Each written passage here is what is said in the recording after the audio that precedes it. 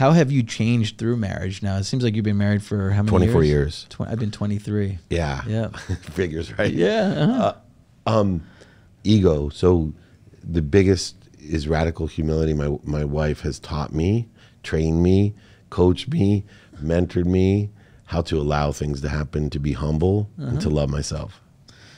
Speaking of marriage and wives, first of all, what is your love language? Oh, my love language is vocal. Like say it's But words of affirmation, like words people, of affirmation. That's for mine. sure. Yeah. And then what about your wife? It's definitely not. Not money. words of affirmation. No, definitely not. Is it actions? Is one of the Actions? four? Mine is- yeah, like doing things for her. Okay, my wife likes to receive gifts. Yeah, those are my So daughters. Those are we're 3 teenage completely daughters. Opposite. Yeah, I my 3 daughters. I don't it's care expensive. about gifts. You're- Like that doesn't do anything for me. trust me. Just tell me that you're proud of me. Exactly. Thank Right?